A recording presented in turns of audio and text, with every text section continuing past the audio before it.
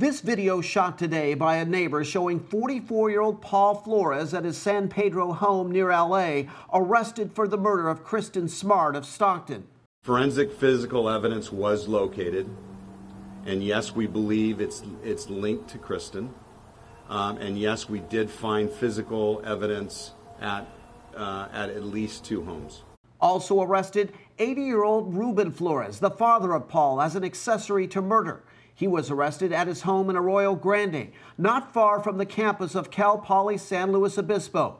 That's where the then 19-year-old Stockton Lincoln High grad Kristin Smart was a student who disappeared nearly 25 years ago. The news today of arrest in connection with the case brings sadness, but also a measure of relief and hope for resolution. It was in May of 1996 when Kristin Smart was last seen leaving an off-campus party around 2 a.m. Paul Flores agreed to walk her back to her dorm, but she never showed up. Investigators believe that Flores is the last person to see her alive. The sheriff says investigators have nearly 200 pieces of physical evidence, but would not go into any detail, citing a sealed search warrant and impending court proceedings. Paul Flores has maintained his innocence all along.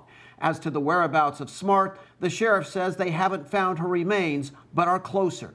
We will continue to focus on finding her remains, regardless of any court action. I want you to show you this. The Smart family released a statement today. It reads in parts, the knowledge that a father and son, despite our desperate pleas for help, could have withheld this horrible secret for nearly 25 years, denying us the chance to lay our daughter to rest, is an unrelenting and unforgiving pain. We now put our faith in the justice system and move forward, comforted in the knowledge that Kristin has been held in the hearts of so many and that she has not been forgotten.